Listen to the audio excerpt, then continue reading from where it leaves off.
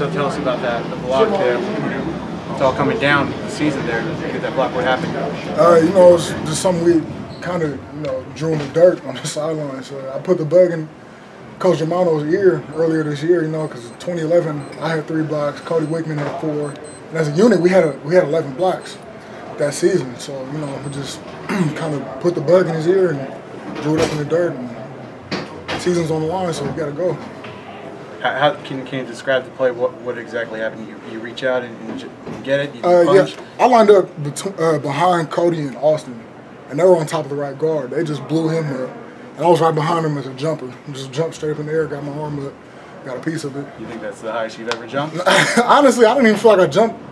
I didn't feel like I got a good jump, but I guess I got good enough extension. I got long arms, so whatever I did, I got it. And then what were the emotions like? Oh, man, it's just exhilaration, you know, excitement. But at the same time, that didn't win the game for us. You know, we still got to go.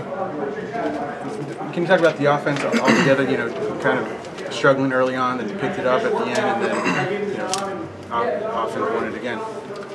You know, they give a lot of credit to San Diego. They got some players on their team. You know, their record doesn't really speak for how good they are.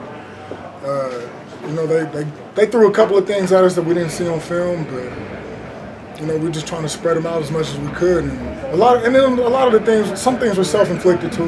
But I think overall, you know, that was a good team. You gotta give them credit. And just you know, you couldn't write this in a script any better. You know, we've won, what is this, 3 games now down to the wire, and that locker room over there is full of competitors.